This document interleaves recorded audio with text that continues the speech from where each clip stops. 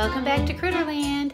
This is Kathy, and today I've got a whole bunch of Calico Critters, Sylvanian Families critters, as well as a whole bunch of accessories and furniture, and obviously buildings here to take a look at whether or not the quality and level of detail has changed in the Calico Critters, Sylvanian Families brand over the years, and in what ways it's changed. And I thought back to all the different sets I've purchased and reviewed and that I look at online, and the differences I've noticed from like the super vintage to more like maybe 10 years ago time period to more recently, and the big changes that I'm seeing for better and worse, and the areas where I'm really seeing a lot of consistency.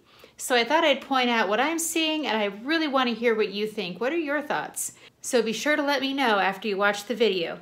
Okay, let's get started.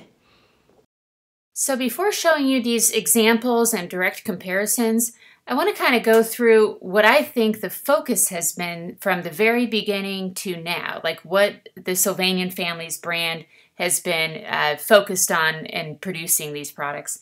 So this is the very oldest house that we have from, I think, 1993. And I would say the first category would be 1986 to about 2000. And then the more recent would be from 2000, probably all the way up to about 2016. And then the modern period, which would be after 2016 to about now. So the vintage period with these beautiful, old-fashioned early sets and houses, kind of the brown color, quality, realism, and functional parts seem to be the focus at that time. I say that because they really broke the mold for their time. This was a time when toys were pretty cheap and very plasticky, and they came out with these very high quality looking toys that had more of a realistic look. Like you look at this house, it looks like a collectible dollhouse more than a plasticky toy that was pretty common at that time. And the functional parts mean like the windows open, the doors open, and this kind of thing actually wasn't very common at that time with these plastic toys. And the figures were really, really unique and detailed and different. Now later, the houses got even more detailed and more intricate. That's why I say that the detail, I think, came later, but the quality and the realism and the functioning of the parts, like this water mill, very functional, was a big focus of their strategy, and still is today.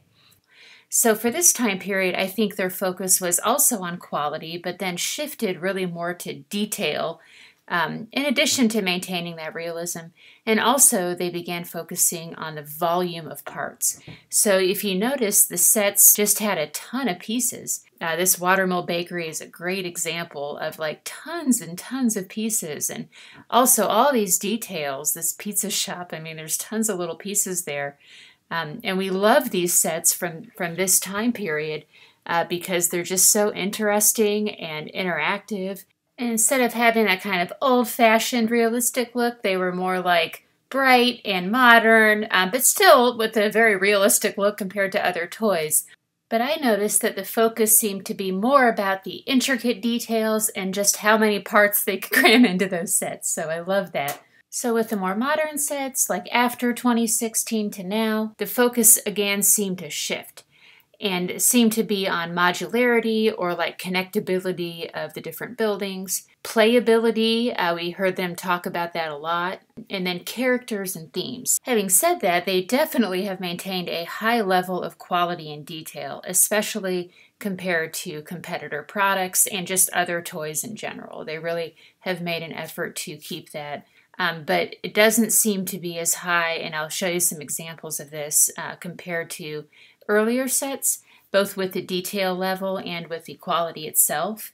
But they do seem to maintain a high level of it overall and seem to kind of calculate like what's the minimum level of quality we can deliver and still have that baseline high quality that people have come to expect. And the same with the detail. They kind of think of, you know, what details can we not include and still be considered a high detail product. So I've noticed that, and let me go through a few examples with you. So contrasting that vintage yellow mansion to this grand hotel, it's got really pretty big rooms like the vintage mansion, but a lot more detail. And you compare that to the more recent Red Roof Home series.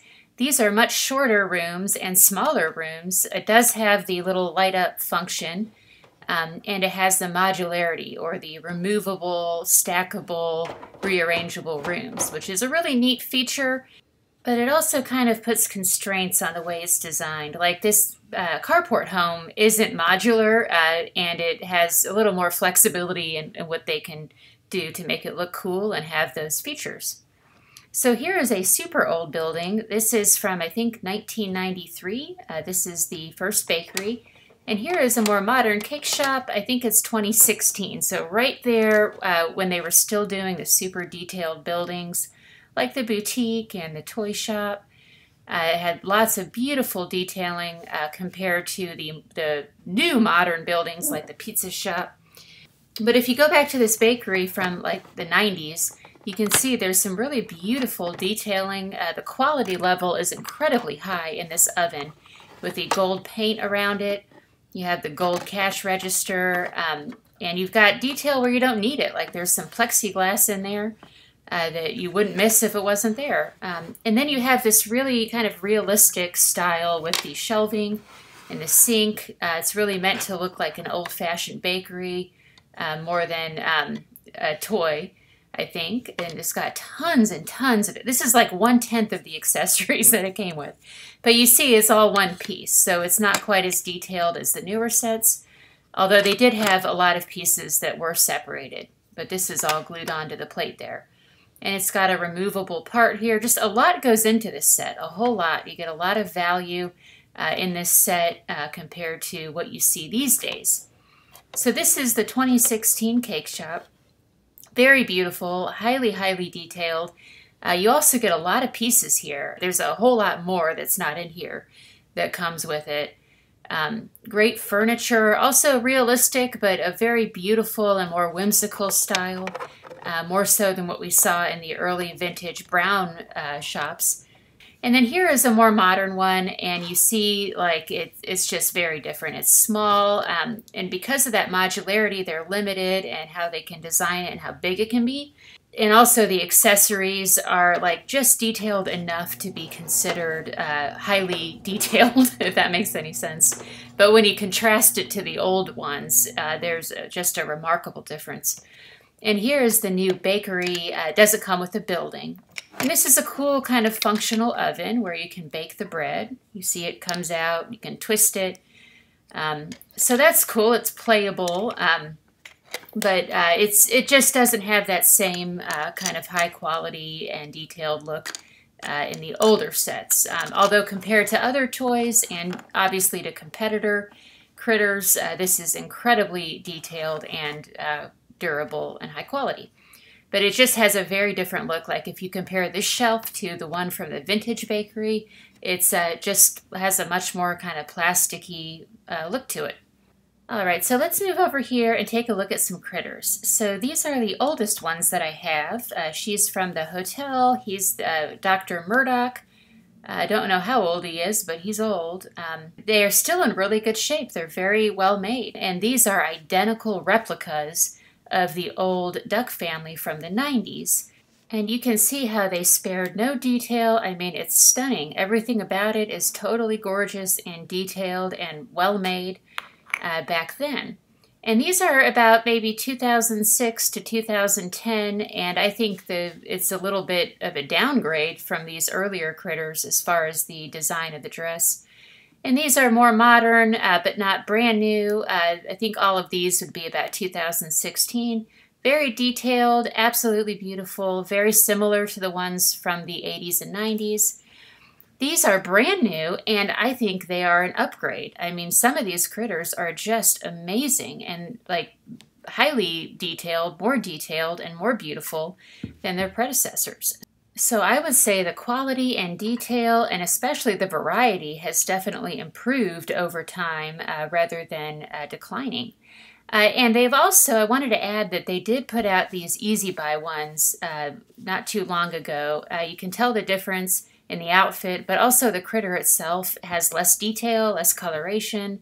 And these are meant to be sold at a lower price point compared to the standard critter families. And you can see the tails are molded into the body. So if you compare this to a regular critter, you can see how the color is much more detailed versus the Easy Buy. So I'd much rather they offer these alongside the regular ones rather than downgrading all of them. And here's an example of really exquisite brand new critters with the Town series. These are really elegant with fancier outfits, just totally stunning.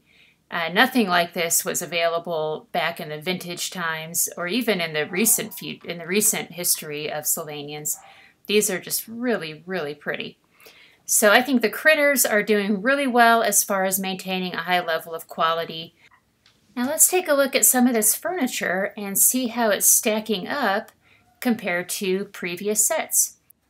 So let me illustrate this with some baby items. The cribs actually inspired this video. So this is an older one. It's got tons of detail. It's got a nice poofy mattress there, a blanket, painting on the little knobs there, beautiful red color, drawers, cutouts, very good high quality plastic. And this beautiful little toy here, this is like obviously hand painted on the details. I don't know how a machine could have done that. And then this beautiful baby dresser with these little drawers, 4 drawers that open, little detail carved in, little hangers with painted detail on the hangers. This little duck ride along with lots of little different colors on it. Compared to this brand new one, which is really disappointing. And here is an older table and a newer table. These are, I thought they were the same at first, but when I compared them, this has a finish on it. This does not. This is a solid piece of plastic without any finishing done. It looks almost identical from far away, but when you get up close, you can see. This has 2 pieces of plastic together, or one piece with a painted top. I think it's the latter. And this doesn't have any of that detail. It's just a single piece there. That's the trend. That's what we're seeing. I don't think they're going to go backwards to how it used to be, like in an example like that. Here's a crib that came out after the first one that I showed you. It's also got mattresses and blankets and painted details. So you see they have that same level of detail. It came with 3 bunk beds, the very popular set that you can still get today with 2 removable ladders. And then you enter, 2021, and this is what comes in the baby set. This is it's nice compared to other toys. It's detailed, but compared to what we're used to, it is very different. It's a much thinner plastic. It comes with these, what are these? Little tiny thin sheets of felt. It is the plastic on the bottom does seem to be good. And then there's this kind of monstrosity that, what is that? That's not what we're used to. It's there should be removable parts, lots of different paint. You just compare these little art sets and you see this one looks like Sylvanian, and the new one from 2021, that could come in an LOL or Barbie set or something. It does not look like Sylvanians. Where this one has the 2 little pieces of chalk separately and a more realistic wooden look. Now this is the kind of thing they would include instead of that beautiful dresser that we saw. It's much more simpler. I like it, and it's detailed, again, compared to other toys, just not compared to older Sylvanian sets. Now, to be fair, these are cribs that were provided back in 2007. That came with the babies. So they did provide simple items in the past. It wasn't always super detailed. But this is a train that came out in, I don't know the year, but at least 10 years ago, maybe longer. And it's so incredibly detailed. It is so beautiful.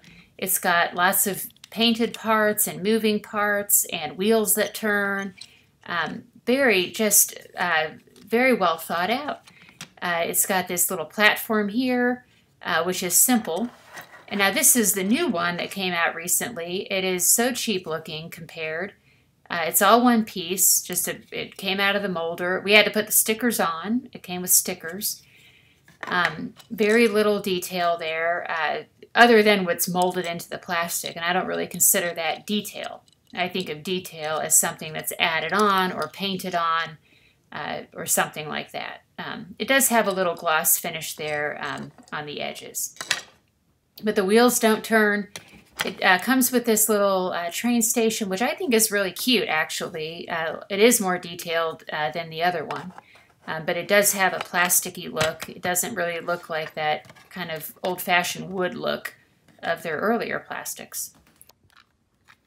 So let's look at these fridges so I can illustrate this a little better. So this one is one of the older fridges we have. It's not that old, and you can still get it today. But it was first put out, I would say, about maybe 8 years ago.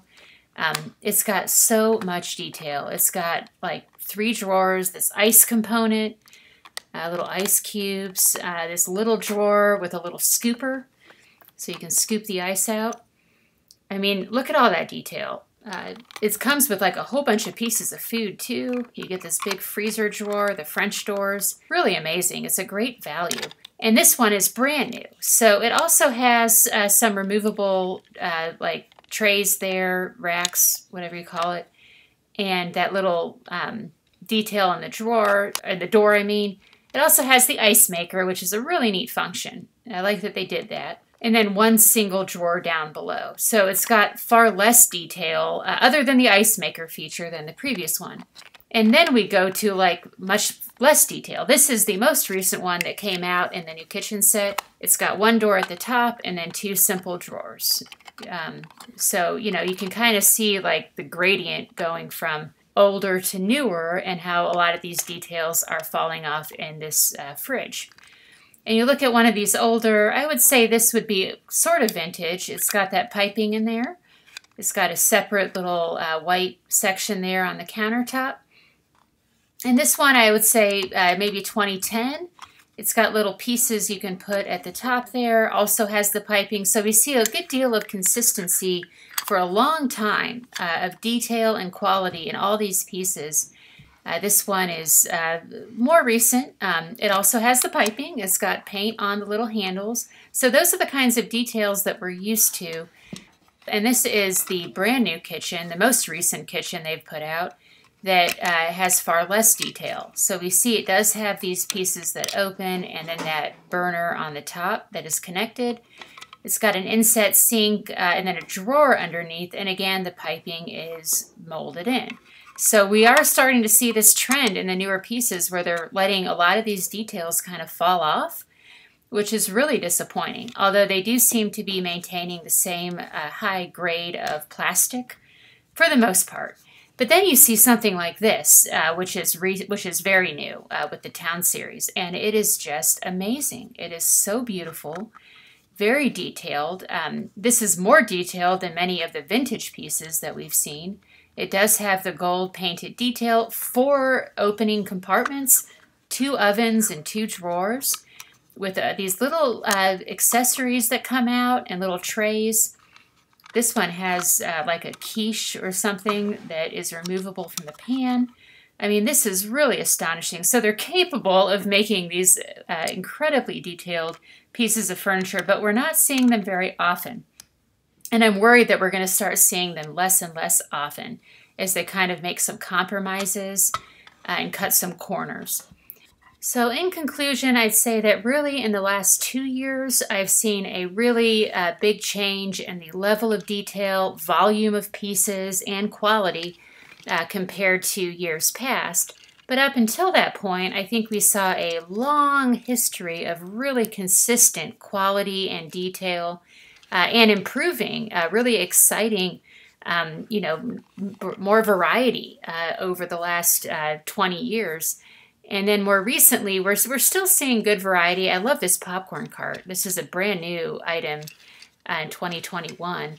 So we're seeing it, in isolated places or in Japan, but we're not seeing it as much in the U.S. and in a lot of the more basic sets they're putting out, which is really disappointing. I mean, if you're looking for a, budget toy, there are lots of competitors out there, but we buy them because they're high quality. And if it turns into competitor brands, you might as well buy the competitors, So that's kind of my concern. I really hope that they maintain their high level of quality going into the future and kind of reverse the course that I'm seeing on some of the newer sets, like in the Baby Park and the Adventure or Outdoor series. Having said that, I've been very pleased with many of the new sets I'm seeing coming out of Japan, and obviously with the figures. I mean, they are just stunning, absolutely beautiful. And I do appreciate that they continue putting out more sets, and I like seeing all that variety. So I hope they continue in those two regards.